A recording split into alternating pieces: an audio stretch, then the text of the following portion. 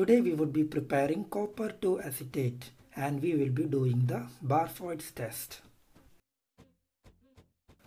Copper acetate is prepared by adding copper metal to acetic acid, but this reaction takes a very long time and reaction is actually quite absent.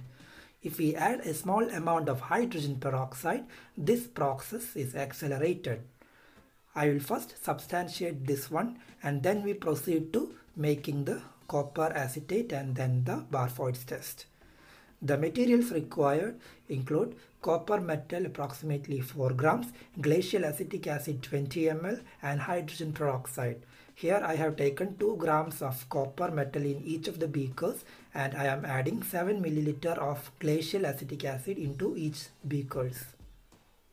If you don't have the glacial acetic acid, you can use the regular vinegar, and similarly if you don't have the 30% hydrogen peroxide, you can use the 3% one available in the medical stores. After some time, we will observe for the presence of any reaction in that 2 beakers. You can see that there is virtually no reaction taking place in both the beakers. The copper metal is seen clear and there is no bubbles or fizzing or color change or anything in the beakers. Now we will be adding some 30% hydrogen peroxide into one of the beakers and observe the change in the rate of the reaction. On adding the hydrogen peroxide, you can see that there is significant amount of bubbling going on in this beaker, which means that copper has started to react with the acetic acid and copper acetate has started to form.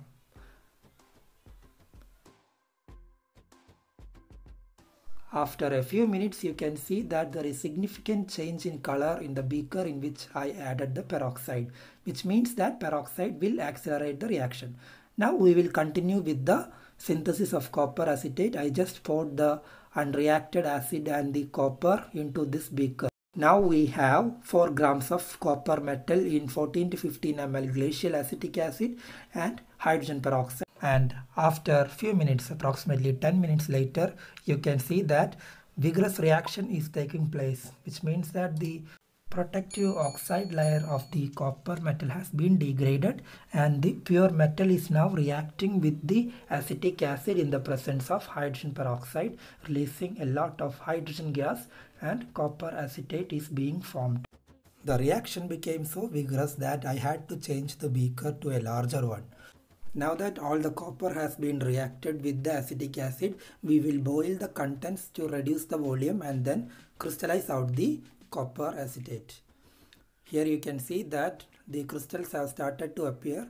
Now we will stop the heating and let it to cool to the room temperature and collect the crystals.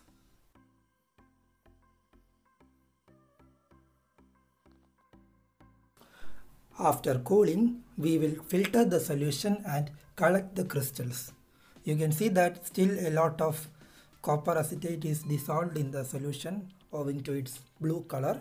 So we will heat the solution again and recrystallize the crystals from it once more.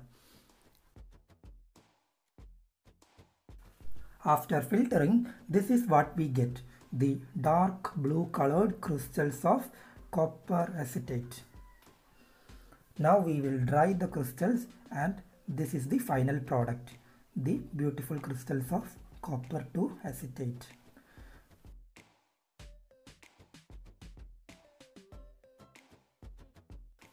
Now we proceed to Barfoeds test, a test which is used to distinguish between monosaccharides and disaccharides.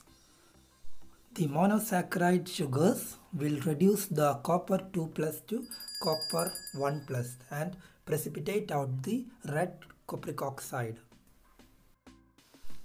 We start the preparation of Barfoeds reagent by weighing out approximately 1 gram of copper acetate.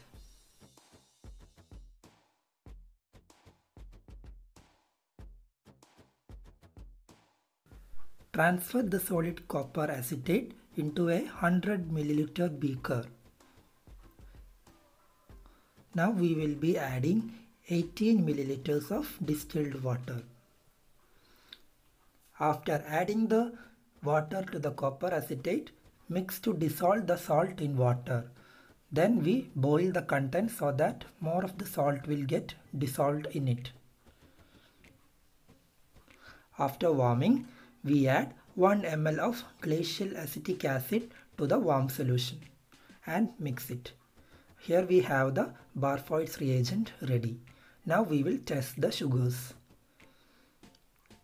We take some Barfoeds reagent in a test tube, approximately 5 ml.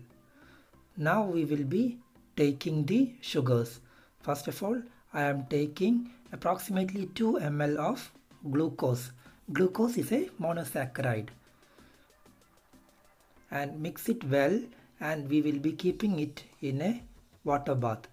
In the similar way, we are taking some sucrose solution 2 ml to 5 ml of Barfoeds reagent, and we will be mixing it, and we keep these both test tubes in a hot water bath, that is a boiling water bath, for approximately 3 minutes.